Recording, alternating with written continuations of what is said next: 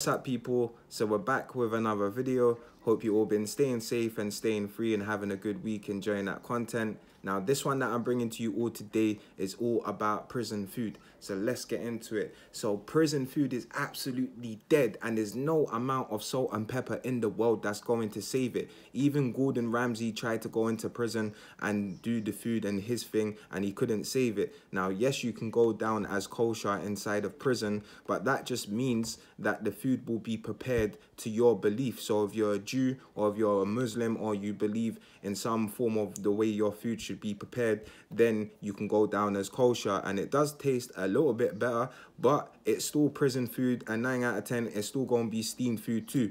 Now when it comes to the two prisons that I was in, and the majority of prisons in the United Kingdom, prisoners will get their food menu on a Sunday night or a Monday night, and it will come flying in underneath the cell door, and it will be for the whole week. Now when I was locked up for the first time, I didn't know what the food was like, so I had to put down stuff that I was thinking, okay, that's gonna be all right, to find out what it was, as I done with chicken. So this one time I put down chicken for the date chicken, you know, time to come up. Man's rolled down to the servery to see 250 bits of chicken, all left leg. I'll never forget this, with whole heap of hairs on there, and there was no breast, there was no right leg, there was no thighs, and it just popped a thought in my question, like, where was this chicken coming from? And all of them pigeons that I be see chilling around on, you know, the windows and that, they were scarce. There weren't much left. Like, what was going on? And that day was the day when I learned how to start whipping it in a kettle.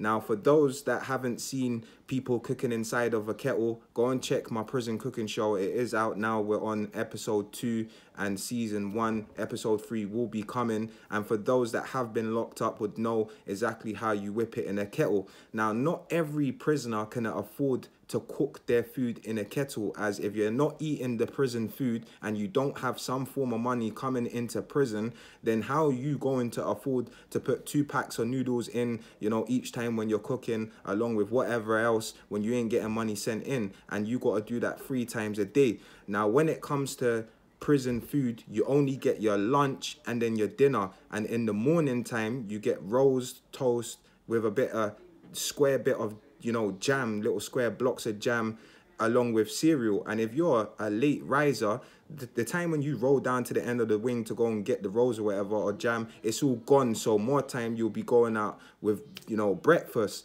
So when it came to the milk inside the prison, I always thought that the milk was freshly delivered, you know, as the screws used to bust open your cell door and throw in your milk, or sometimes they just used to leave it outside your cell door. And every time I used to go and grab the milk, it was stone cold, and I used to think, you know, the milkman or whatever used to come in each week and give us fresh milk, but only until I caught a job down in the kitchens to find otherwise that wasn't the case, as we stumbled across on the dairy products with all of the yogurts, obviously, and we were taking it back up onto the wing, but we were coming to find out that the milk and the dairy products of the yogurts were all frozen. Now someone do drop a comment and tell me, how can you freeze milk and dairy products? I've never heard of that, but that's what the prison, you know, chefs were doing. And the screws, they go down, they take the milk only a few hours before and then chuck it up on the wing, thinking that you've got fresh milk. And that really did kind of put man off to a point.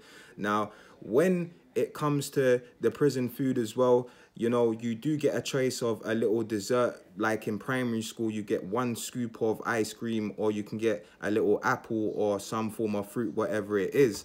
But the majority of prison food is dead, and most people, you know, that are eating good inside of prison do get a job, and they've got money coming in as well. As you know, I've seen people with their little cell wage of £12 a week, and they will get 2 packs of noodles, a little bottle of juice. If they smoke their nicotines, then they get 1 pack of that, and their money's done. So if you don't have no money coming in on the outside, 9 out of 10 you will be eating that prison food, and you have no choice of the matter. So I hope you all have enjoyed the video.